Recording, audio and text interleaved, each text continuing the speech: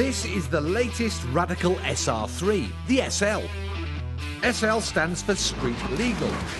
At first glance, it's just 68 grand's worth of fiberglass.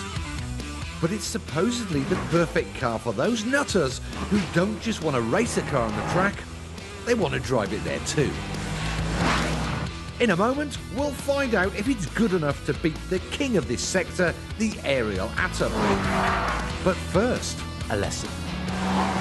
You may not have heard of Radical, but their reputation is top-notch. They made their first car in 1997 and have since gone on to race at Le Mans.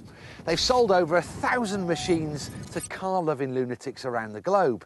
And believe it or not, this is their most civilised version yet. As you can see, it's absolutely laden with luxuries, like a cigarette lighter. The real refinement comes from the Radical's choice of engine. The 4-cylinder unit is usually found in a Ford Focus. So, there's none of the hardy strung snarling, shaking and spitting you usually get in cars like this. It still gets to 60 in 3 seconds, mind you.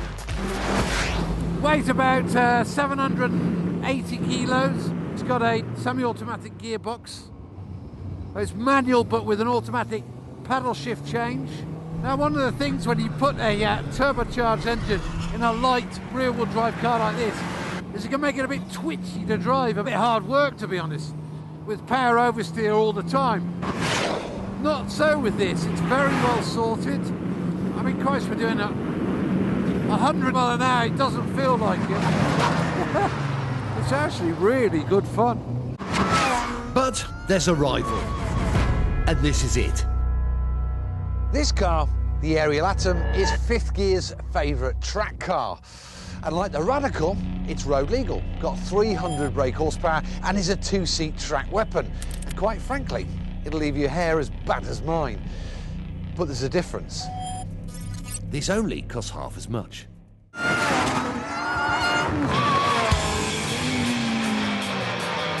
It's been a long time since I drove this car. Every time I get in it, man, does it make your face smile.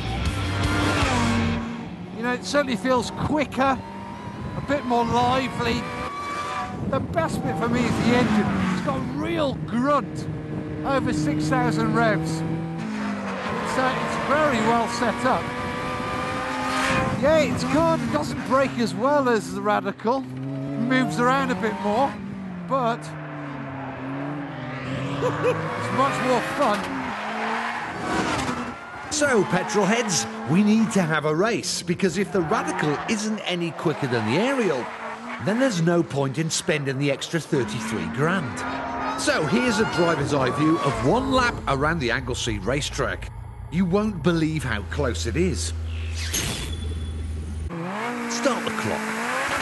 Both cars get off the line well and are neck and neck into turn 1, hitting the apex at exactly the same time. At the next right-hander, it's obvious how much steering input the Ariel needs to keep its rear in line.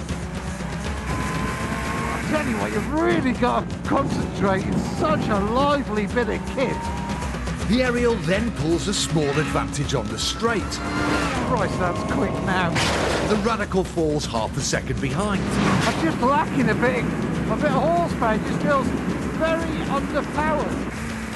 But the Radical's stability under braking means it easily catches it back up. The cars hit the middle of the next corner, bang together. The Atom has less grip and needs much more corrective steering in this high-speed right-hander. It picks up better on the exit though, so the cars remain level. It's two very different styles, and while the Atom is much harder work, it's much more fun. Oh, don't mess it up, come on, JP. But still, the cars can't be split, tracing the same racing line at the same time. As they enter the final left-hander, it's still too close to call. Who's your money on? Stop the clock. The Radical crossed the line with a time of 1 minute 17.20. And the Ariel's time was 1 minute 17.11. That's just 9/100ths of a second faster.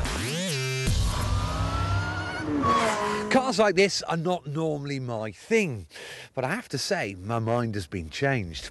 The Radical, well, it's so like a single-seater race car. It kind of reminds me of my days in Formula 3. Tons of grip, but just lacking in a bit of power. Whereas the Atom, well, that's an assault on all your senses. The engine is stunning, and at nearly half the price of the Radical, it's got to be my choice.